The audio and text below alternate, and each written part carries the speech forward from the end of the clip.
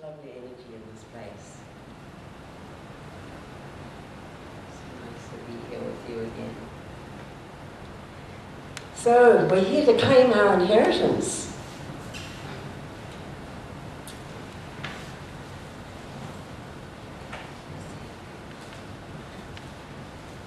It's one of my props.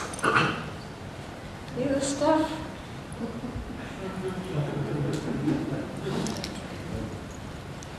I love it. I love it. I know some of you are going to feel uncomfortable with me doing this. Because you're thinking, I didn't come here to see someone make love to money.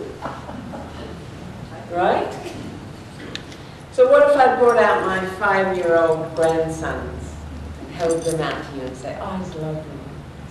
You think, oh, that was nice. That's lovely. Well, what is this stuff? It's like anything, isn't it? It's all energy. We're energy. It's energy.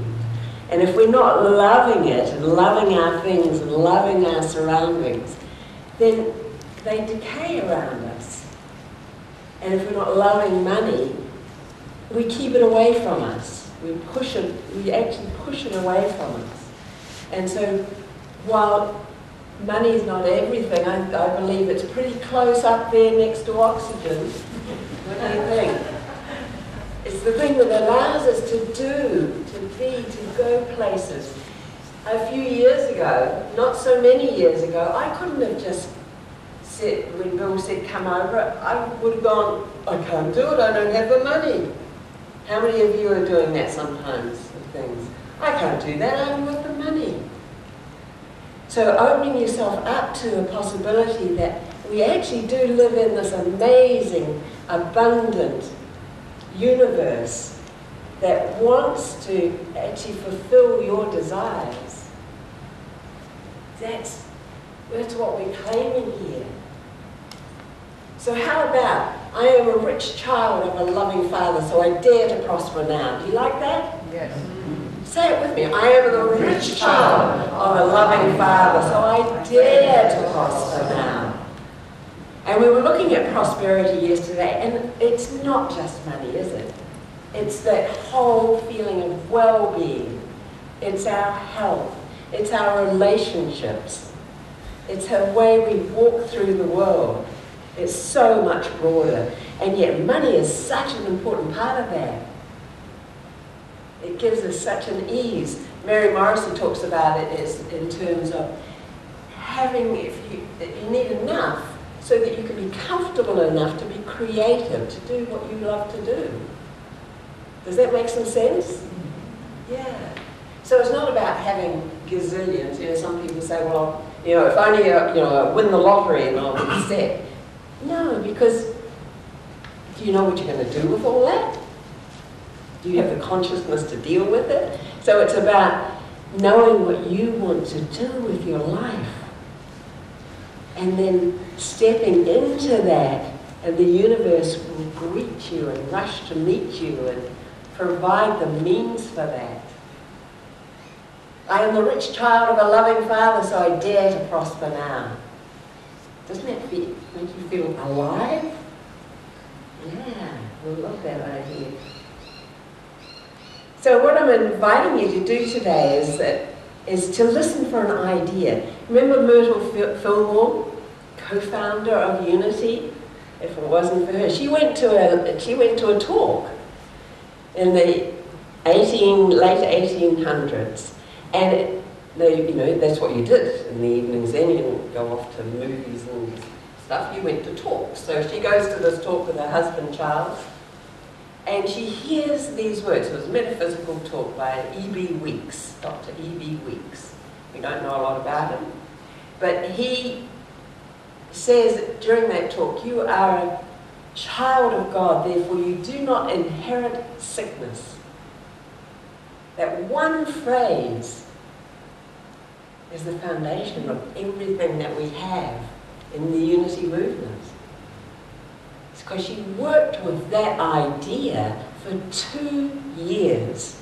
How many of you have persisted with working with an idea for that length of time? She totally healed herself. She was within 6 months of dying. That's how sick she was with tuberculosis. I think she was looking for some answers. Yeah. When I was looking for answers, when I was badly in debt, couldn't pay my credit card bills, horrible state of mind with my child where I was yelling at her all the time, in a stressful job, stressful relationship, toxic relationship in fact, I started to look for answers, and that was the first time I came to Melbourne. I came to a loving relationships training here, with Sandra Ray. And I heard there this phrase. I don't remember anything else about that whole weekend, but I heard this. Blame is always off the track. Blame is always off the track. Trying to blame another or yourself. And suddenly you go, whoa, if I can't blame her, which is what I was doing to my daughter for a while. You know how we can sometimes think that our kids are willful? Well, she was probably thinking it's about time that willful mother of mine got sorted. So I had to think, okay, so if blame is always off the track, then I've got to let that stuff go. I've got to let those ways of looking at what's going at dynamic. And you know, that transformed our relationship. Totally changes too. By me letting go of any idea that I was to blame or she was to blame. Changed that whole thing. So hear an idea, see if there's something that you could grab, that you could work with. I mean, if you have an area of your life you want to change. I mean, you might be peachy. All good. Nothing you want to change. But some of you might have some things around money, relationships, work, what else? Health, some other matter. So if there is something, pay attention. Mary Morrissey talks about honouring our longings and our discontent. You don't put up with. You don't have to put up with. If you honour it, so it's not that you try and push it away, but you honour it. It's what is it telling you to do? It's saying there's more for you. There's more of you to express as God in this world. See, if I hadn't listened to my discontent about my life, what would I be doing now? I don't know, grumpy old woman somewhere, continuing to say that, you know, it was that child of mine. I don't know, I'd be harping on the same old story, I guess. And you know, sometimes the old story keeps coming out, doesn't it? Ta-da, ta-da, it's wound, it keeps going. And so, you know, maybe it's time to look at those old stories. Do we need to keep running the same old tape? Or is there a new story?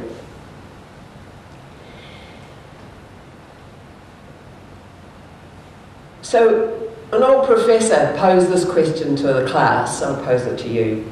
So a man dies with $10 million. The estate is to be divided in the following fashion. 1/5 goes to the son, 1/5 to the daughter, 1/6 goes to the wife, and the rest goes to a sister. What do they all get? Someone put their hand up and said, a lawyer. And so often, our inheritance issues end up in the hands of lawyers, don't they? Oh, you don't have that here? Does that not happen? Okay. And, you know, issues. You know, why do we have to get a lawyer involved? Because there is, in fact, part of our inheritance is that we can claim divine justice, divine order. And when you start to claim that, Because it was Charles Fillmore who said, your inheritance is divine ideas. That's your inheritance, divine ideas. So there's always an idea there that you can claim, and that will actually bring to you the good that is yours, the good that's waiting for you, the good that's there. Nothing more you need do. I know in my family, grew up, there were 5 of us, and we used to, always at the dinner table there would be a few other waifs and strays, and people would be there for a meal as well, and so you'd look at the food that Mum had prepared, and there was a saying, it was FHB, you have that one? Family hold back. And so the guests would get to feast first, and it was like, oh, but is there going to be enough for us? And we were growing kids. I mean, I think our grace was 2, 4, 6, 8. Bog in, don't wait. But so there's always that underlying anxiety, you know, when I think about things going to lawyers, is that underlying idea that somehow there's a lack, somehow there's not enough. And that's certainly what I grew up with. And I can see, you know, that in that environment, where in fact we did have plenty, but there was this underlying anxiety that there's not enough, somehow there's not enough. And we see it, don't we, with the whole way in the news. Countries are going broke. They talk about, they borrow money. This whole idea that somehow there's not enough. And the work that we were doing yesterday with the Lynn Twist book, The Soul of Money, she talks about this. The great lie is this one about there not being enough. In fact, there is sufficiency. There is enough in the world. Enough for everybody. Enough for everybody. But we have to be the ones to do the work to claim it for ourselves. And so, as each of us do that, and we step into who we really are, and offer that gift to the world, then we know that we're helping to lift the consciousness. Because we don't want, there's no point in trying to keep everyone down at the same level, is there? So, I guess we all want to make a difference. We all want to make a difference in the world. Would that be true? That everyone's wish? Yeah. And so we have to therefore work on ourselves to open ourselves up to that knowing that, yeah, I am a rich child of a loving Father. So I dare to prosper now. Prosper in all ways.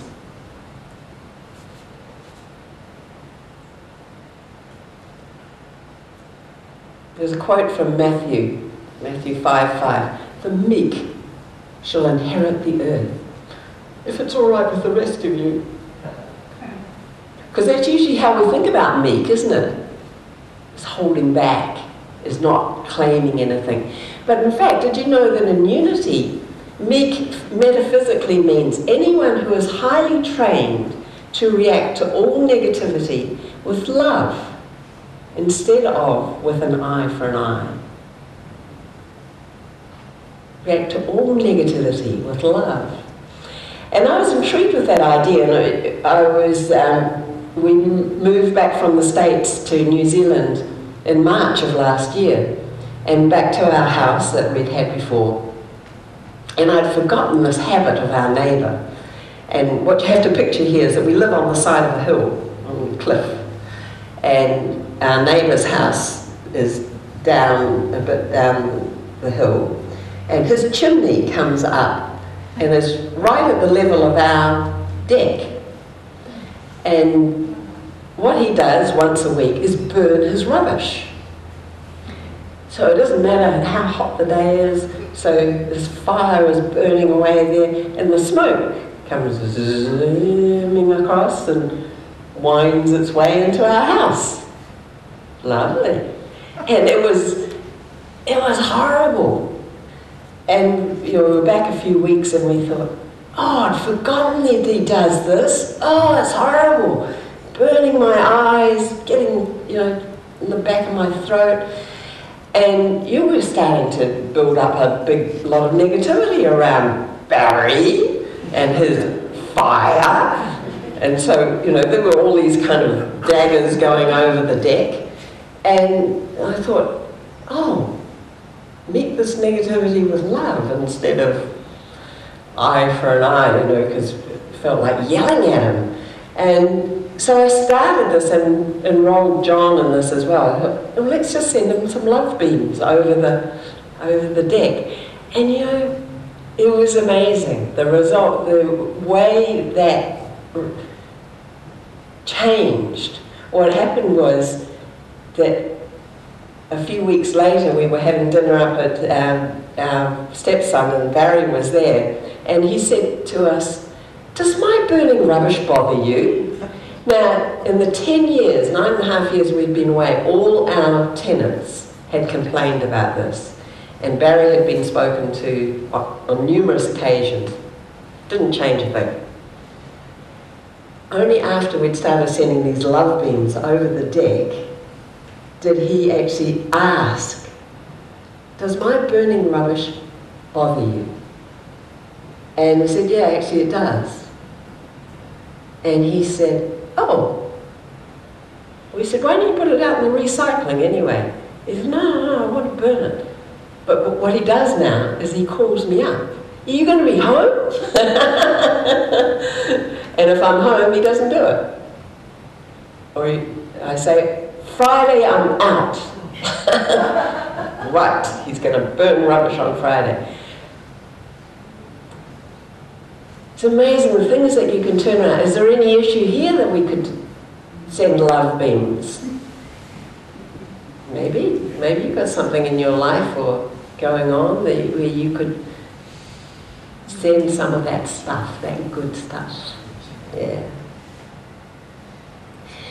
There was a seminary professor, he was vacationing with his wife. Gatlinburg, is that say it right, Doug? Gatlinburg, Tennessee?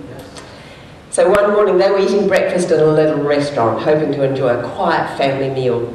And while they were waiting for their food, they noticed this distinguished-looking gentleman going around from table to table, and the professor leaned over to his wife and said, "Oh, I hope he doesn't come over here." Anyway, but sure enough he did. Yeah, so, "Where are you folks from?" he asked in a friendly voice. And they said, "Oklahoma." "Great to have you here in Tennessee." He said, "What do you do for a living?" And the professor replied, "Well, I teach at a seminary." He said, "Oh, so you teach preachers how to preach, do you? I've got a great story for you." And with that, he pulled up a chair, and the professor's groaning, thinking, "Oh no, here we go, another." The man started. He said, "See that mountain over there? Not far from the base of that mountain, there was a boy born to an unwed mother. He had a hard time growing up because every place he went, he was always asked the same question. 'Hey boy, who's your daddy?' Whether he was at school, in the grocery store, drugstore, people would ask the same question, 'Who's your daddy?' He hated it. He'd hide at recess, didn't want to go out anywhere. This question hurt him. And then when he was about 12 years old, a new preacher came to his church. He'd always go in late, slip out early to avoid hearing the question, 'Who's your daddy?' But one day the new preacher said the benediction so fast he got caught and had to walk out with the crowd. Just about the time he got to the back door, the new preacher, not knowing anything about him, put his hand on his shoulder and asked him, 'Son, who's your daddy?' The whole church went quiet, deathly quiet. He could feel every eye in the church looking at him. Now everybody would finally know the answer to the question, 'Who's your daddy?' This new preacher, though, sensed the situation, and using discernment that only the Holy Spirit could give, said the following to this scared little boy. 'Wait a minute! I know who you are. I see the family resemblance now. You are a child of God.' The distinguished gentleman got up from the table and said, "Isn't that a great story?" And the professor responded that it really was. As the man turned to leave, he said, "You know, if that new preacher hadn't told me that I was one of God's children, I probably never would have amounted to anything." And he walked away. The seminary professor and his wife were stunned. They called the waitress over and asked her, "Do you know who that man was who just left that was sitting at our table?" The waitress grinned and said, "Of course, everybody here knows him. That's Ben Hooper. He was the former governor of Tennessee."